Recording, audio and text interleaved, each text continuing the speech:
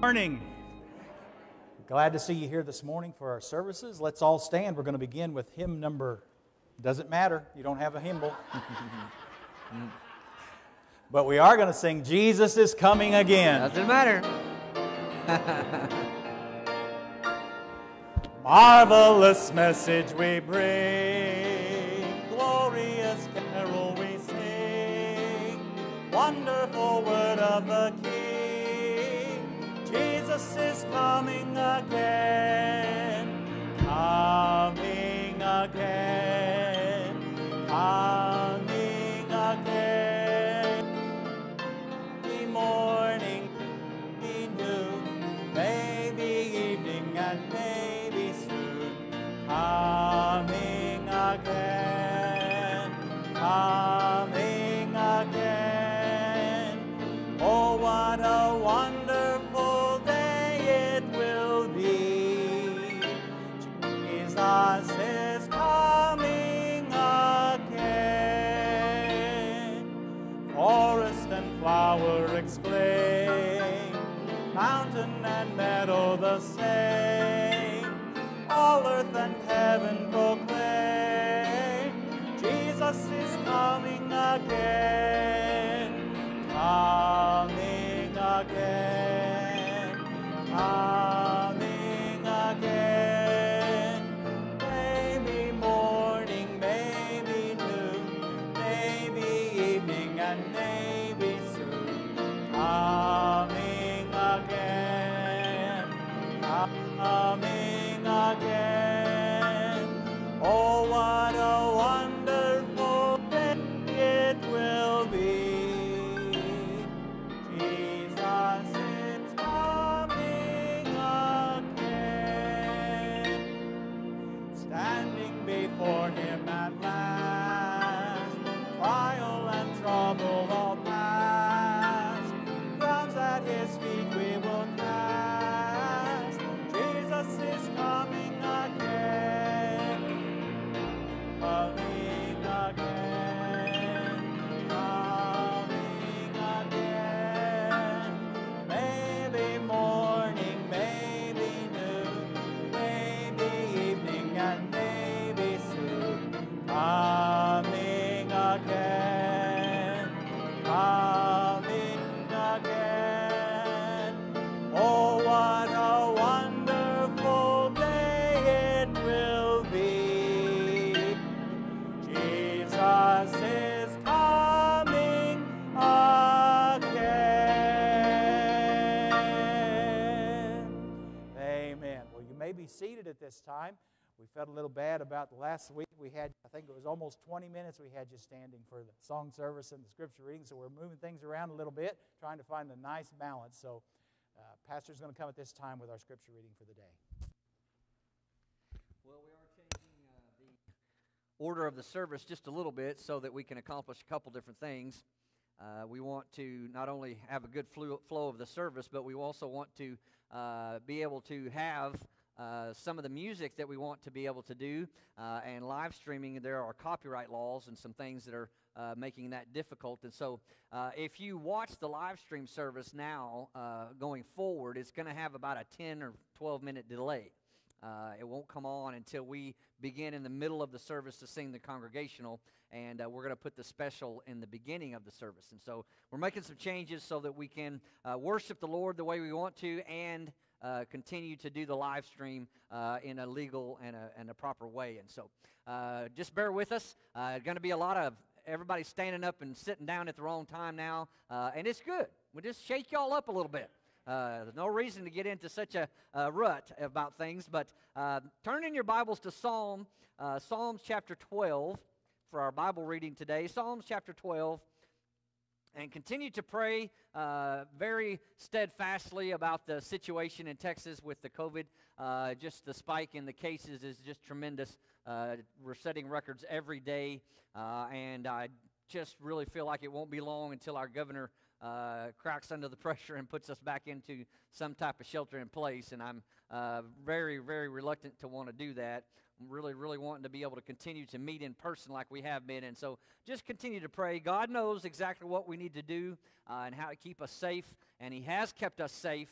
We've had a lot of families that have tested already, come back negative, and so we're very, very thankful for God's protection over our church and our family and our church people. So continue to pray diligently about those things. Psalms chapter 12 and verse 1, the Bible says, "Help, Lord, for the godly man ceaseth, for the faithful fail from among the children of men.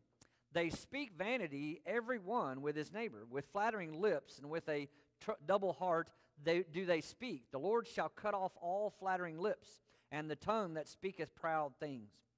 Who have said, with our tongue we will prevail, our lips are our own, who is Lord over us?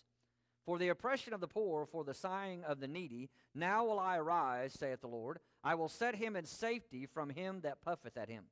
The words of the Lord are pure words, as silver tried in a furnace of earth, purified 7 times. Thou shalt keep them, O Lord, thou shalt preserve them from this generation forever.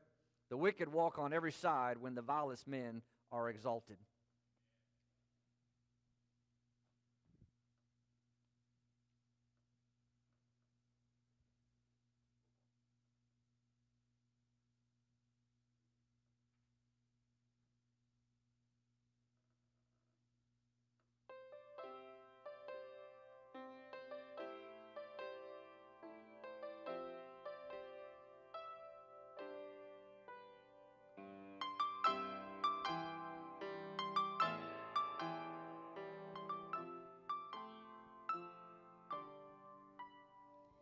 My way was filled with danger.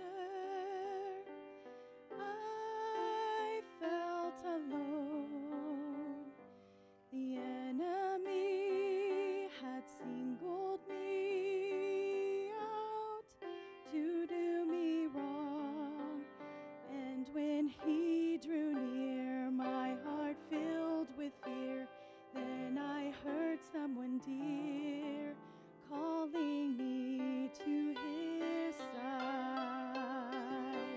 and I ran under his wing, and there he covered me, and now I can see. And the enemy still looks for me, but what he can't see is that I'm under my Lord's wings. Under his wings. Thunder rolled, dark clouds hung low. I was out in a storm, shivering in the coldness there, no safe retreat from harm. And there blew strong winds, would this be my end? Then I heard my friend calling me to his side, and I ran under his wings, and there he covered me, and now I can see. And the storm still rages, but in the rock of ages I'm resting warmly here under my Lord's wings. Under his wings, and there he covered me, and now I can see.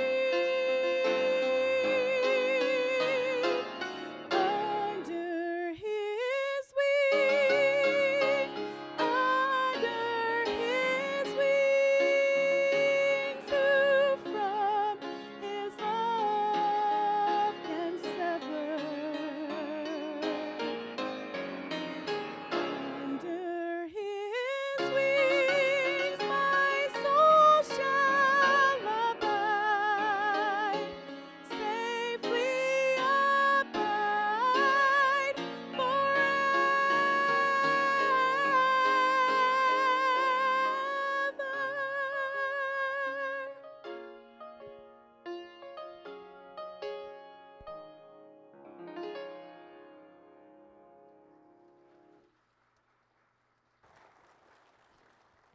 Praise the Lord for His protection.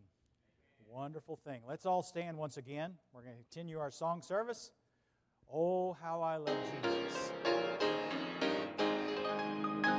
There is a name I love to hear, I love to sing its word. It sounds like music in my ear, the sweetest name on earth. Oh, how I love Jesus. Oh, how I love Jesus. Oh, how I love Jesus, because He first loved me. It tells me of a Savior's love who died to set me free. It tells me of His precious blood, the sinner's perfect plea. Oh, how I love Jesus. Oh, how I love Jesus. Oh, how I love Jesus, because He first loved me. It tells of one whose loving heart can feel my deepest woe, who in each sorrow bears a part that none can bear below. Oh, how I love Jesus. Oh, how I love Jesus. Oh, how I love Jesus, because He first loved me. Amen. Our next hymn is a wonderful hymn, Great is Thy Faithfulness. We want to always be mindful of all the things that the Lord has provided, all that He has taken care of, His watch care over us. Great is Thy faithfulness, O God my Father. There is no shadow of turning with Thee. Thou changest not, Thy compassions, they fail not. As Thou hast been, Thou forever wilt be. Great is Thy faithfulness, great is Thy faithfulness. Morning by morning, new mercies I see. All I have needed, Thy hand hath provided. Great is Thy faithfulness, Lord, unto me. Summer and winter and springtime and harvest, sun, moon, and stars in their courses above, join with all nature in manifold witness to Thy great faithfulness, mercy, and love. Great is Thy faithfulness, great is Thy faithfulness. Morning by morning, new mercies I see. I have needed, Thy hand hath provided. Great is Thy faithfulness, Lord, unto me. I noticed something about this hymn. The first two verses can be sung for the whole world, the saved and the unsaved, because God says that He allows the rain to fall on the just and the unjust. But this third verse, it applies to His people, to those who've called upon Him. Pardon for sin and we can only claim it by faith and trust in the Lord Jesus Christ this morning. So think about the words of this third verse as we sing. Pardon for sin and a peace that endureth, Thine own dear presence to cheer and to guide, strength for today and bright hope for tomorrow, blessings of mine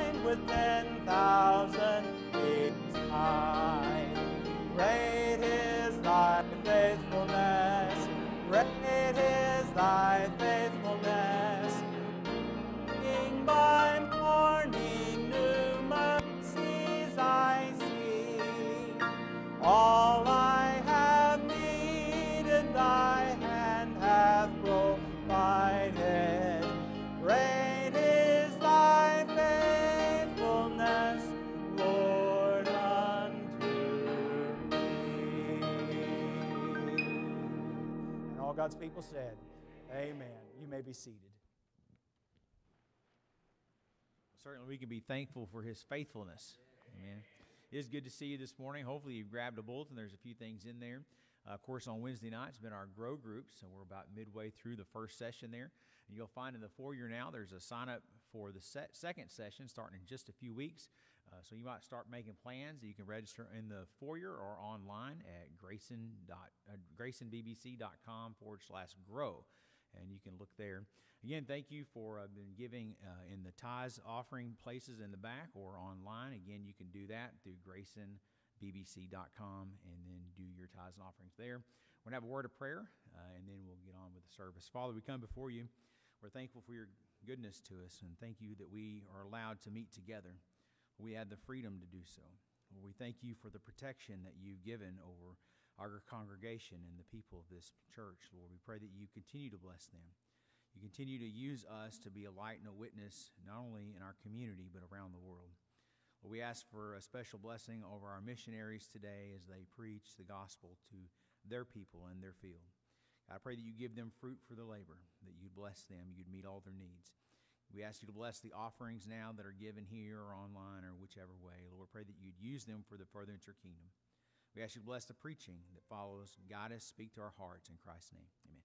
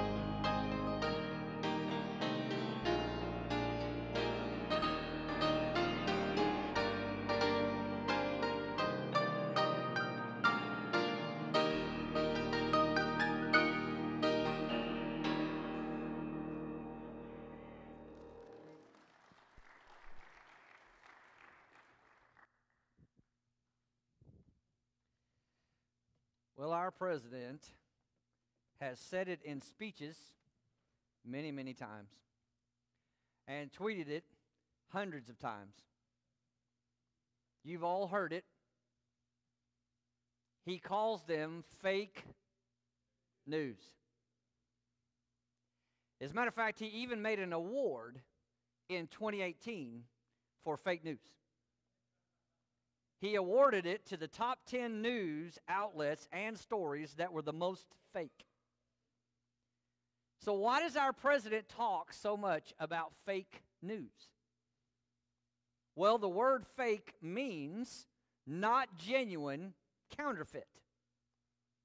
So news that is not totally true is fake news, because it boasts of being newsworthy because of its veracity or truthfulness, but in reality it is false and filled with lies, therefore it is fake. Now, we've had the same problem throughout all generations of human history with fake gods. They claim to be real, true, divine gods, but they are actually fake or false. We have statues, we have idols, sorcerers, genies, we have Greek mythology, Buddha, Muhammad, Joseph Smith, just to name a few. All posing as a God, a divine, all-powerful, all-knowing being, but not really God at all. Turn in your Bibles to what the Bible talks about this subject, about fake gods. In Psalms 115, Psalms 115, there are other places where this is addressed, but this is the one that I had in my devotions when the Lord laid this message on my heart. So we're going to talk today about fake news and fake gods. Psalms 115, the Bible says in verse 1, "Now unto us, O Lord, not unto us, but unto thy name give glory, for thy mercy and for thy truth's sake. Wherefore should the heathen say, Where is now their God? But our God is in the heavens. He hath done whatsoever he pleased. Their idols are silver and gold, the work of men's hands. They have mouths, but they speak not. Eyes have they, but they see not. They have ears, but they hear not. Noses have they, but they smell not. They have hands, but they handle not. Feet have they, but they walk not. Neither speak they through their throat. They that make them are like unto them. So is everyone that trusteth in them. O Israel, trust thou in the Lord. He is their help and their shield." Now, the psalmist just goes through what is very obvious, should be obvious to the whole world.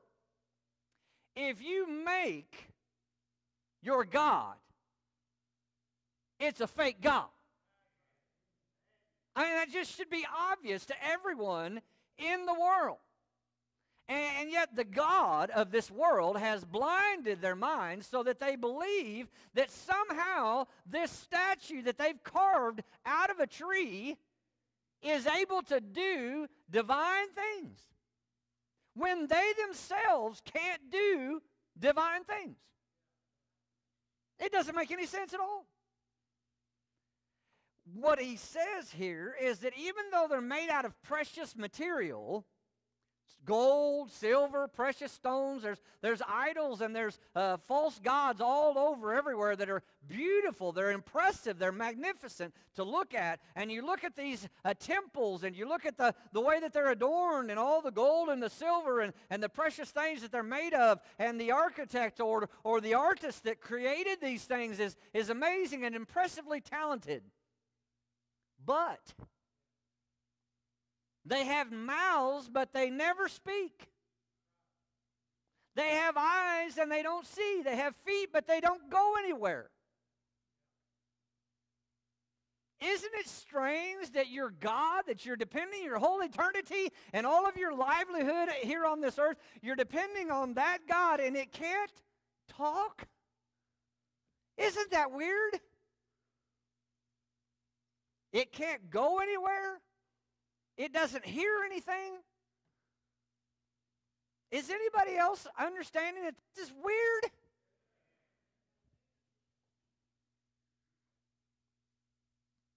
When you get to verse 8, it gives us the real idea behind this.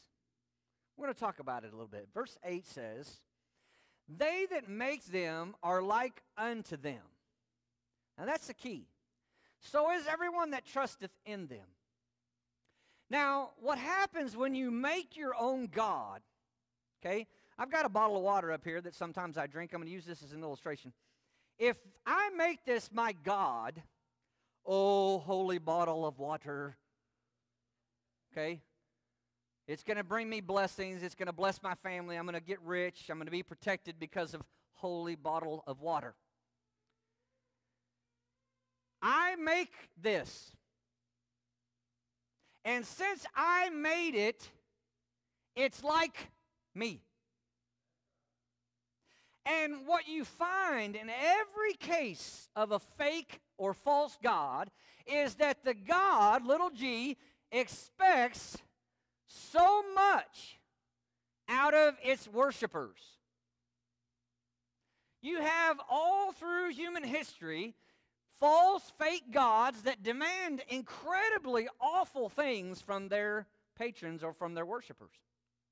You have the god of Molech that demanded for his protection the people in the Old Testament, he demanded that they sacrifice and burn alive their babies in his arms at the statue.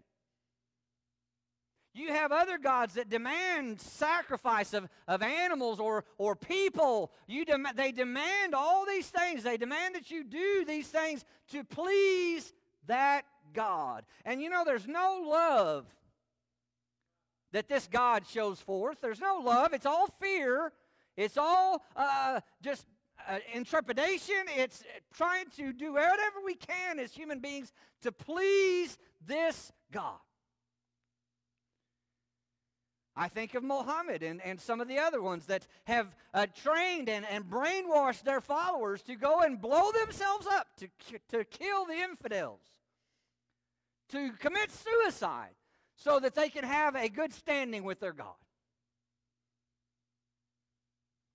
Why do the false or fake gods demand so many atrocities and so many awful things? Because man made them. And man wants everybody to serve him. Man wants to get what he wants.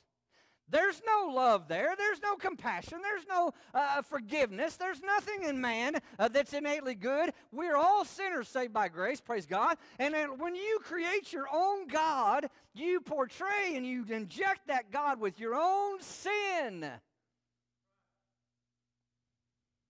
One of these days, I'm going to preach a message about the fact that false gods expect you to appease them. Our God just wants to please you. You see, our God, the God of the Bible, the real God, doesn't demand that you sacrifice your children on an altar or burning them alive. Our God actually is the one that came down to this earth and gave his life for you.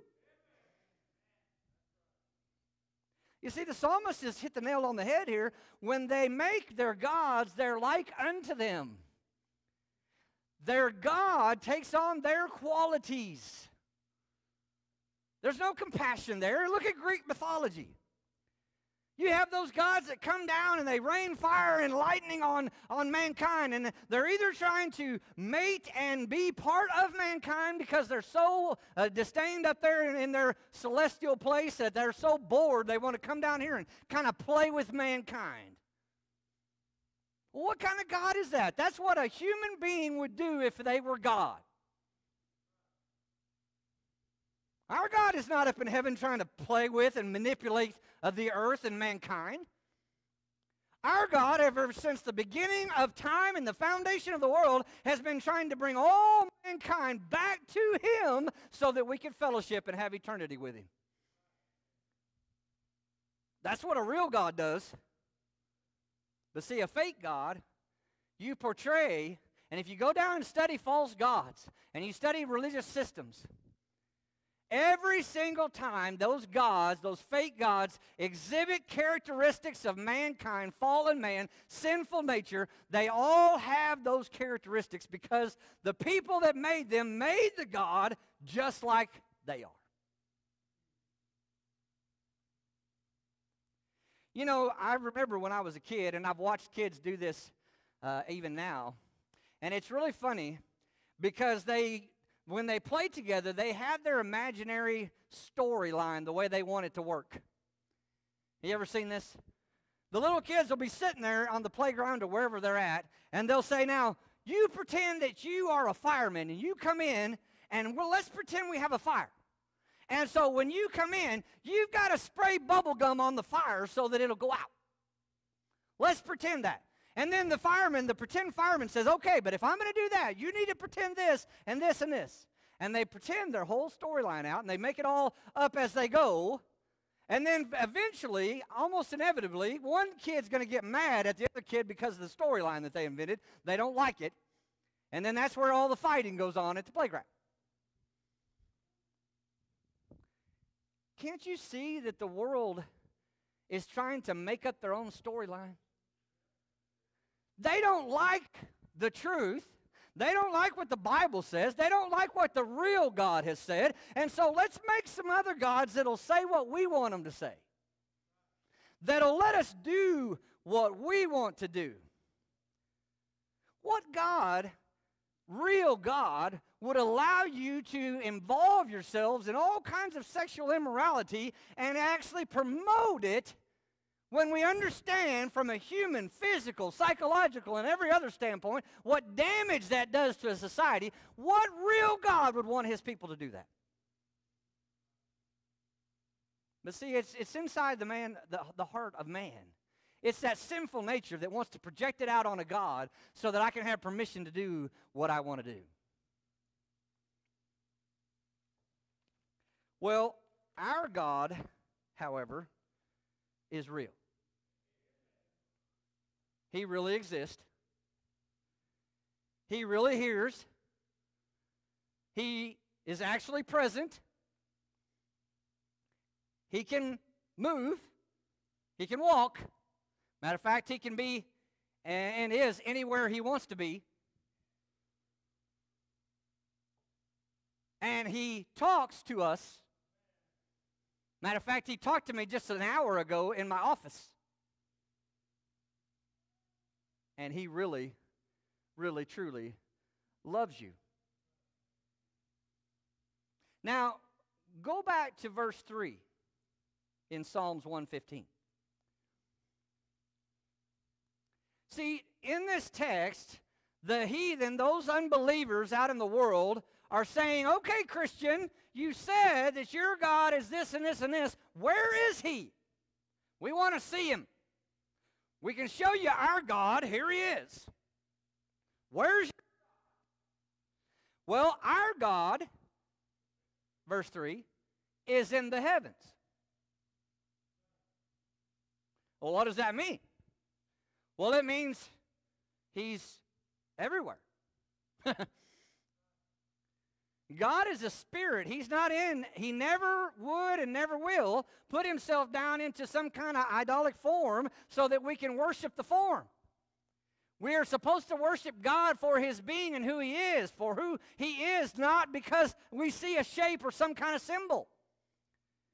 God is not contained in anything. Our God, where's our God? He's in the heavens. What does that mean? Well, it means in the atmosphere of the earth. It means in space. It means back on past whatever space is. In the third heaven, he's in his throne. Well, is he in his throne and in space and in the atmosphere and here in this meeting all at one time? Absolutely. That's our real God. Your bottle of water can't do that.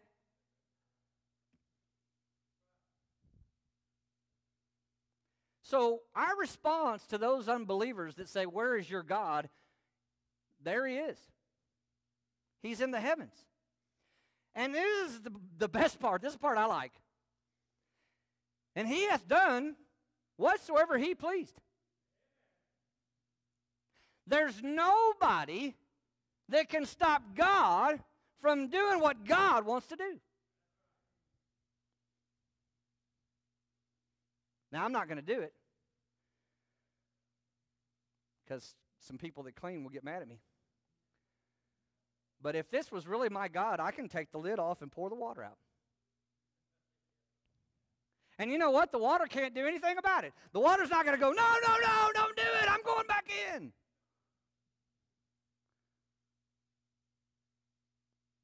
And isn't it strange that those idols and those fake gods, anybody, anytime that wants to, can just come in and chop them up.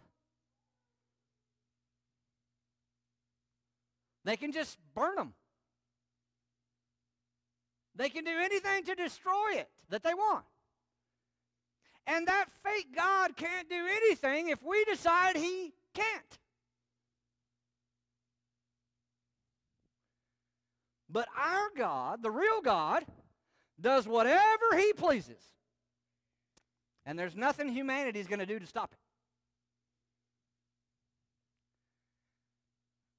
I just can't understand why somebody would want to give their life and their eternity to serve something that I made.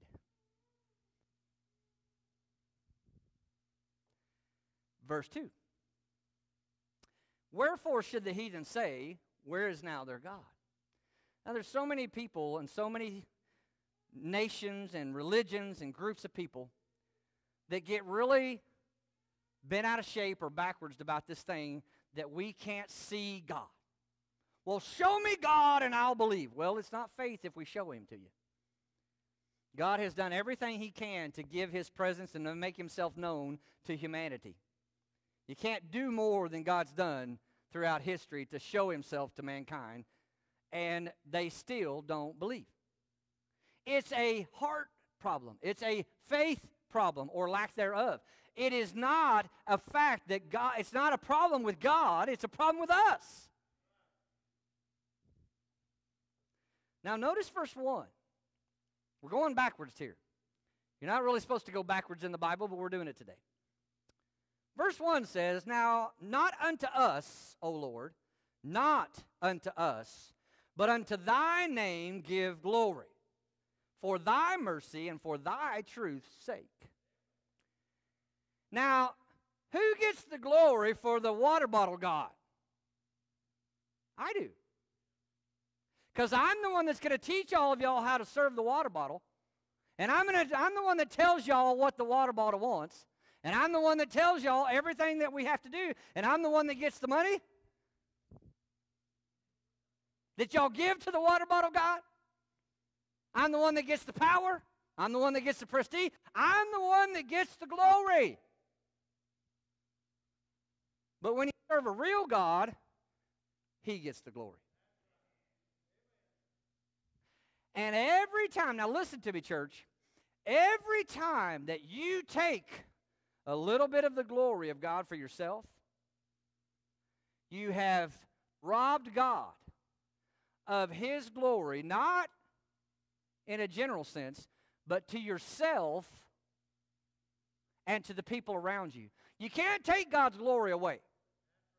God has glory, and it doesn't matter whether you acknowledge it or not, doesn't matter whether you admit it or not, doesn't matter whether you give it to Him or not. God has glory. But when we take a little piece of it every once in a while for ourselves, in our minds, we're diminishing the glory of God. Psalmist said, no, no, no, no, not unto us, not for us. We don't want the glory.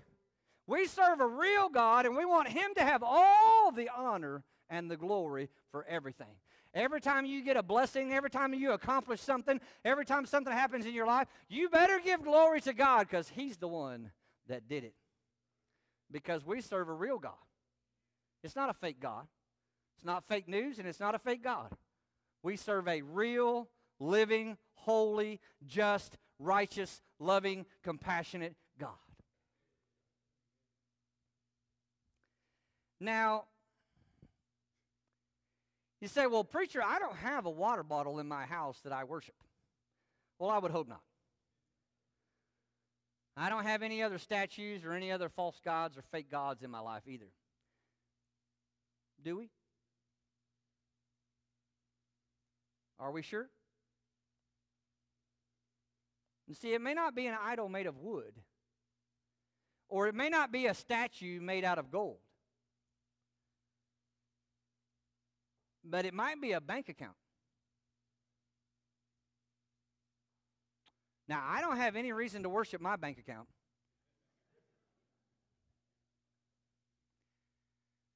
But some people do. It could be an athletic accomplishment.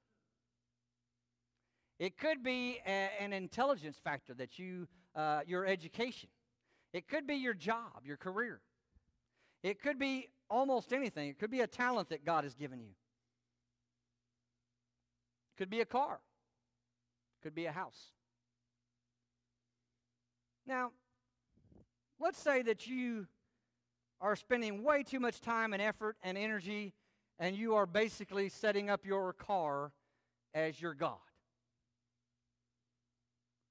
Well, I believe that a car is an inanimate object. Okay? I don't care how much Siri talks to you. Your car can't actually talk. I know that's confusing for some of you. Siri only just says what she's programmed to say to your question. Okay, y'all got that?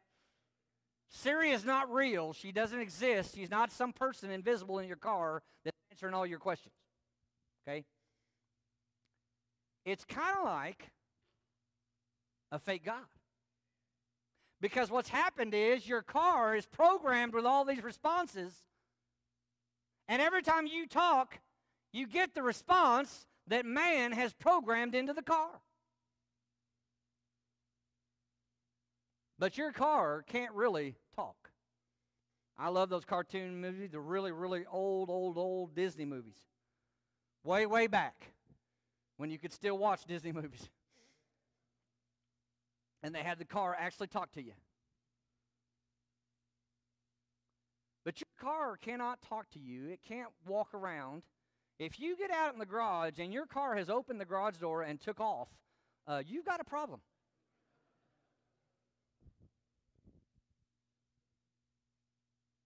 But we understand the ludicrousy of people that worship a wooden statue. And yet a lot of times in our Christian life, we worship a metal object, a big structure made out of wood, a house, or some kind of green paper. So before we throw a lot of stones at people that worship false gods and fake gods, let's make sure that we don't have any of them established in our life.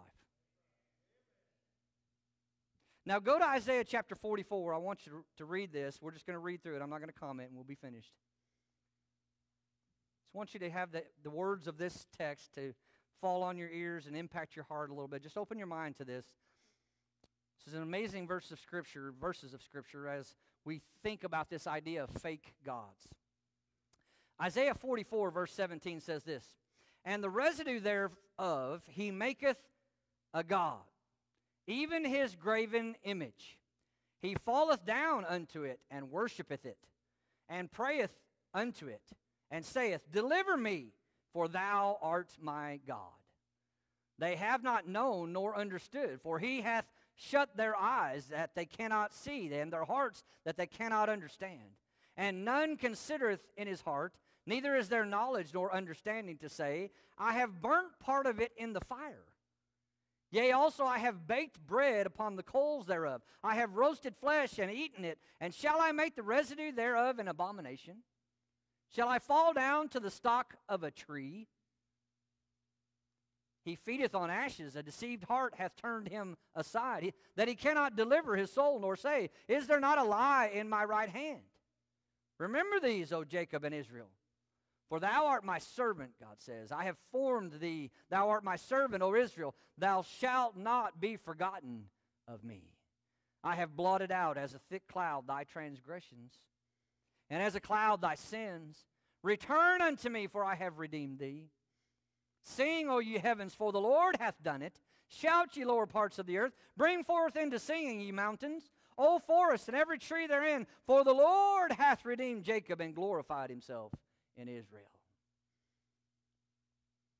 If you're tempted to worship at the feet of a fake god, whether it be a car, a bank account, a talent, a house, or a graven image, remember, those things did not secure your forgiveness for your sins.